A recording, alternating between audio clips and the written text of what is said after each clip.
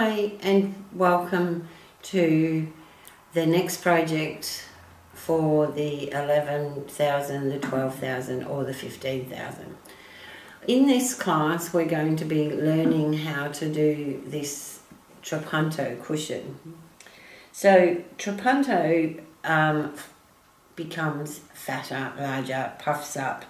So this part of the design sits up above the rest of the design. It's a fun little project. The design comes with your download. You will get the design in two parts. So you'll actually get the design in the center and you'll get the surround, which means then at any time you can use the surround and have a different design in the center. So I'd just like to talk to you quickly about what you're going to need to do this. And you will need a plain fabric, which I have here. So a plain fabric that you're going to do your embroidery on, about a 12-inch square. Then you'll need a print to complement the fabric.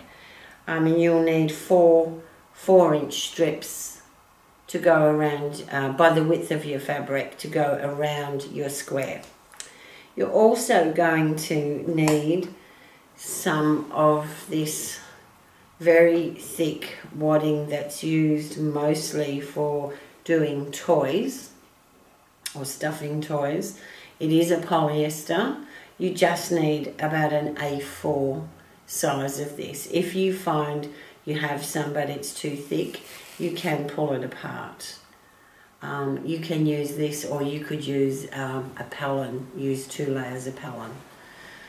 You're also going to need for the cushion a wool wadding, which is a standard wadding you might use in a quilt. You're going to also need a few feet for this class. So firstly, you are going to need your standard 1/4-inch foot. This one is off the 11,000. You're going to need, of course, an embroidery foot for doing your embroidery, a free motion foot for doing stipple around your trapunto, and then you're going to need a walk-in foot as well. If you have a 15,000, your walk-in foot may look like this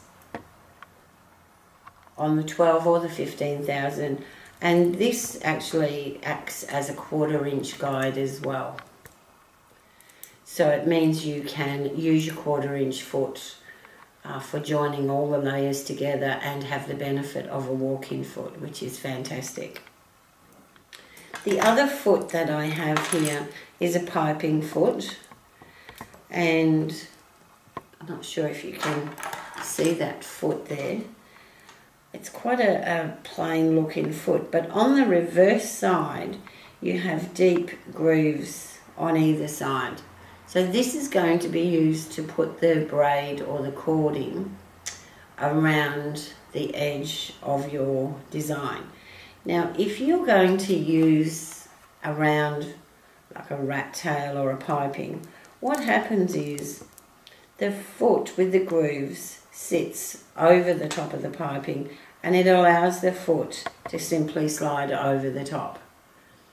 If you're using a flat braid, then I suggest you just use a walk-in foot.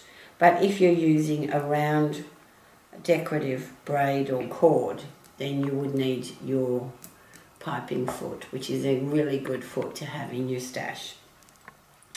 So that's it from me for now. I hope you enjoy this class. Or the other thing you're going to need is a plain fabric for the back of your cushion, and you're going to need some buttons.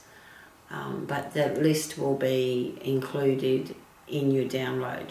So have fun. I hope you enjoy this cushion, and I'll see you at the end.